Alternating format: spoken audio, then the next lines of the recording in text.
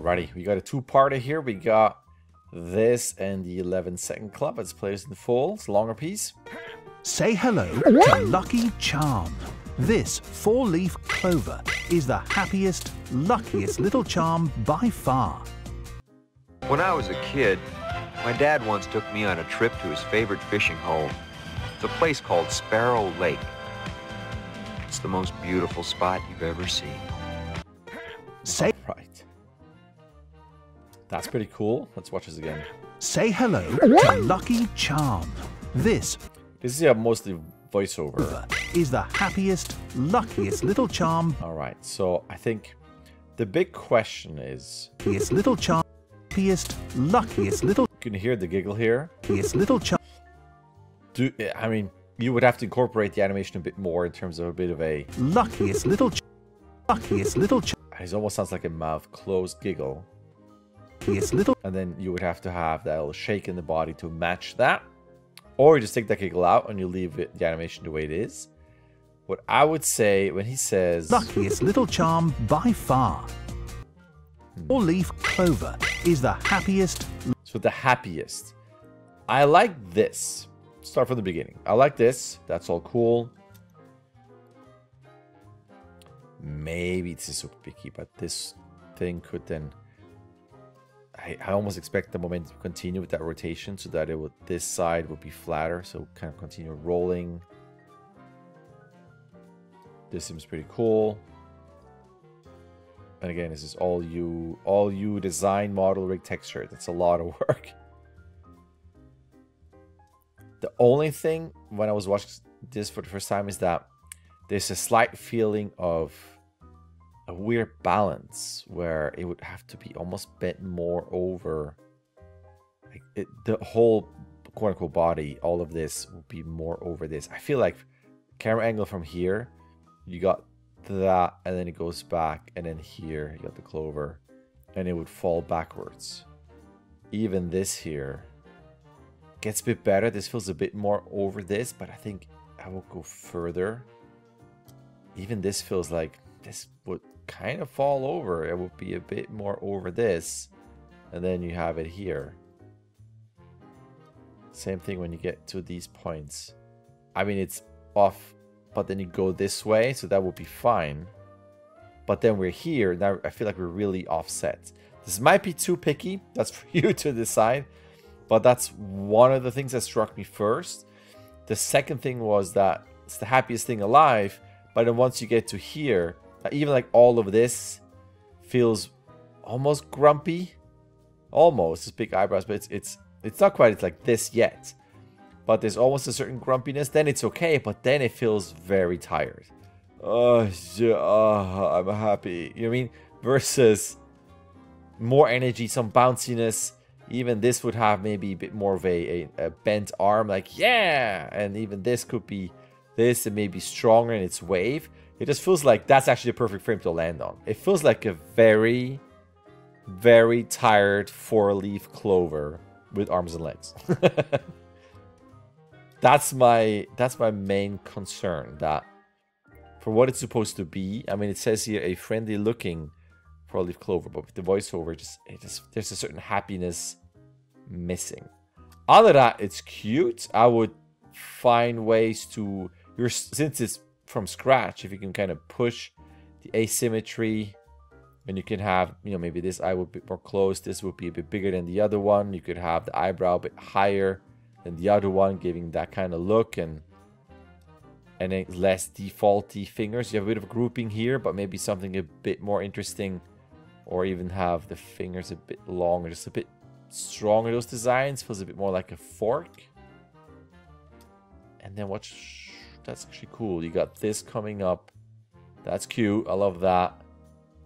And you got the looseness. It still hops. Could maybe slide down a little bit once it starts moving. It's cool though. It's a lot of work. Again, my main thing is the balance of this and just the overall feeling of that guy just looks very, very sleepy. I'm not quite buying that it's... Let's go back here. Happiest, luckiest... The happiest one. Then switching to this. When I was a kid, my dad once took me on a trip to... That's pretty neat. I like that you have... It's a cool beginning. I was tempted to say, what if we move the character a bit further? Everything is a bit more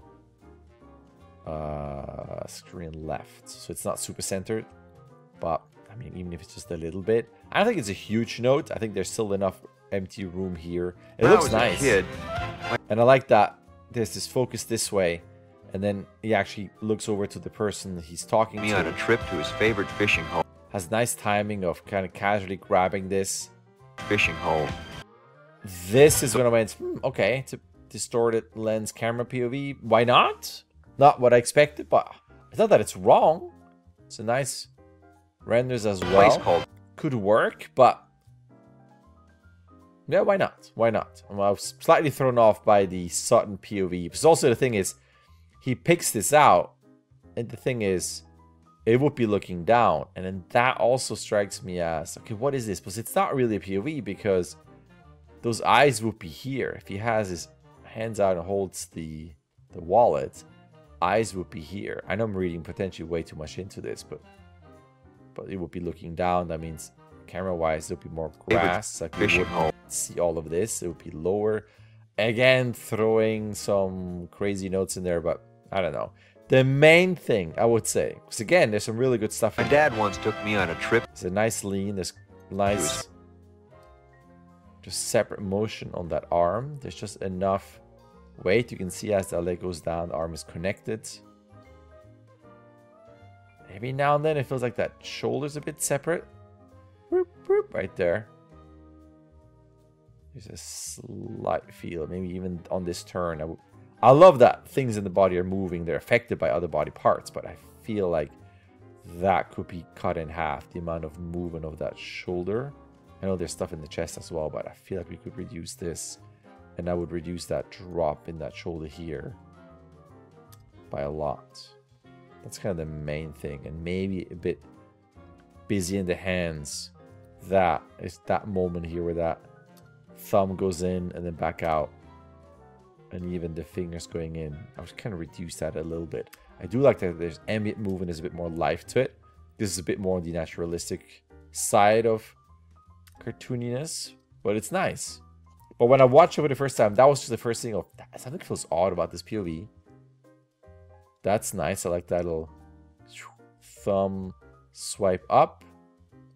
This was weird. So that's the first thing where I thought, okay, that's kind of weird.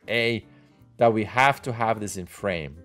It feels like a very stiff, weird pose, that finger pose, if that's a word, where it would be almost, there's something a bit so angular where I would rotate this a bit higher, a bit away from us, soften those fingers and get away from those angles. But the main thing is I would actually keep that hand like this. Not like that, because you have, I mean, it's a bit of a weird look of the arm down and this massive hand here. I will bring that photo maybe around here-ish, and then you would have, you know, that maybe drop off around here, that hand, and then we have part of that arm here. Because the thing is, we've seen this has been established, and I'm not sure that we need to see this. This feels like a very not shoehorn, but we're really trying hard to keep this in frame, if that makes sense. And I'm not sure that we need to do that. So if it's more like that, that to me feels a bit more comfortable. It's just kind of somewhat off frame, but it's still there.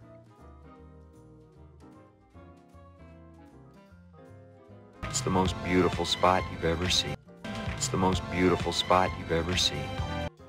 Ever seen. The scene, I think, could be pushed a bit more in terms of how low that jaw goes. Beautiful spot you've ever seen.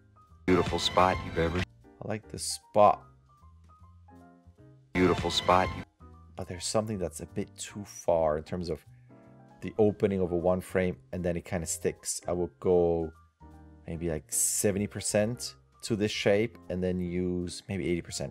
And then instead of locking, you kind of continue to open and kind of shoot out those extremes of that shape, and then go back into this. This so it doesn't pop lock into a boom to that shape. You've ever seen. And then at the end, it's a bit odd. I think accentuated by the shadow maybe, but there's something weird. I think it's your mouth and your eyebrows going up. You can see there's such a top light where I would potentially change the lighting so we don't have such a not quite raccoon lighting, but just the shadowing seems a bit odd. I would give maybe a 3/4 and just soften that. Maybe more front light so it's not that harsh look shadow wise, because you can really see how the shadow changes, and it's kind of like that mouth closing going up with the eyebrows is a bit too in sync. It's the most beautiful spot you've ever seen. But I really like the head accents and the feel of it is nice. The most beautiful spot you've ever seen. But yeah, ever seen. He's just kind of stuck in that almost mouth pose with the corners up here a lot. Spot you've ever seen. So I think it's okay to relax every now and then. I know there's a bit of a constant smile in there because he's so happy. Ever seen. But it's a bit too minimal there in terms of your actual shape and keeping this up there. It's the most beautiful. But the main thing to me is this, reducing this. It also feels extremely huge scale-wise compared to this. Alrighty.